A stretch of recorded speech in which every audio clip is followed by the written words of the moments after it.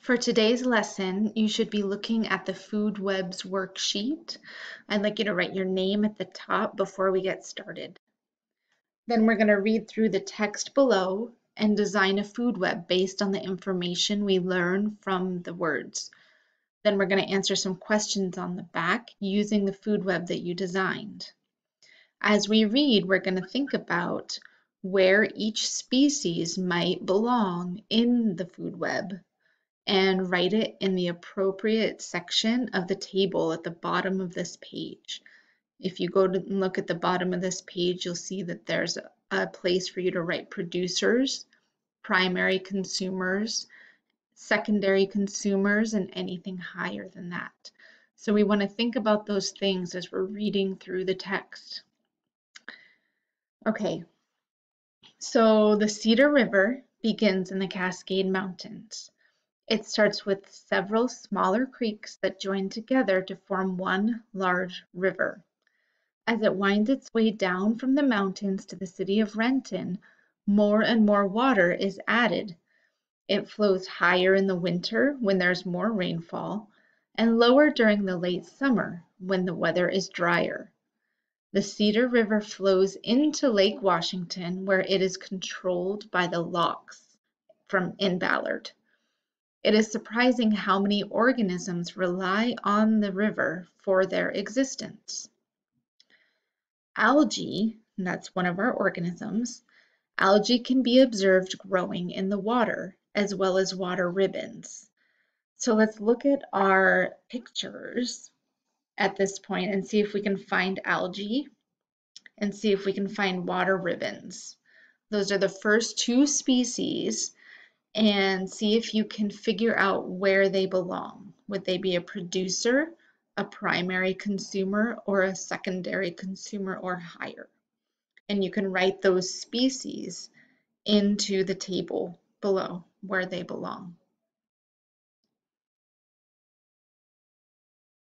Okay, I'm going to continue reading. On the edge of the water, common reeds and bulrush grow. These are two more species. These are also plants that kind of live along the side of the river. You may have seen them before if you have been hiking or gone down to the river at all. So please write these two species in the appropriate section of the table below. Water boatmen are observed swimming in the water. They feed on the algae and the reeds. Okay, let's look at the water boatman in the picture. So it's a little bug. It says water boatman right below it. And it says it eats the algae and the reeds.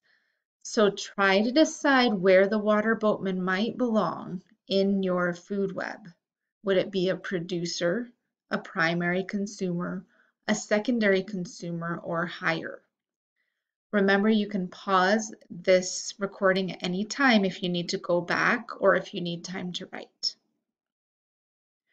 Mosquito larvae also eat the algae, while freshwater snails eat both the algae and the water ribbons. So we have mosquito larvae and we have freshwater snails. Please write those in the appropriate space in the table below. A long-necked tortoise, so that would be kind of like a turtle, but a tortoise, pokes its nostrils above the water. The tortoise eats algae too, as well as snails, water boatmen, and yabbies. So the turtle eats the algae along with those other three things. Yabbies are scavengers. They feed on rotting plants and animals and help it to decompose and recycle it back into the food web. So let's look at what yabbies are. They look like little tiny lobsters on your paper. And you can try to think about where those might belong in your food web. Would they be producers, primary consumers, or secondary consumers? There are several species of fish, including salmon and trout. These fish, along with frogs, diving beetles, and dragonfly larvae, feed on the water boatman. So that means the water boatmen are food for all those things, the fish, the frogs, the diving beetles, and the dragonfly larvae. Fish and frogs also feed on mosquito larvae. So let's figure out where the fish and the frogs might belong, along with the diving beetles and dragonfly larvae in our food web. These are all things that are on our pictures, so you can see what they look like and how big they are and where you think they might belong. Birds are also often seen along the river.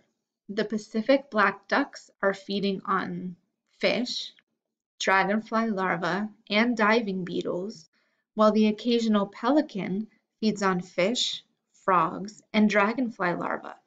So now we're looking at the birds. We have the black ducks and we have the pelicans, and we know what they might eat. So let's think about where they might belong in the food chain.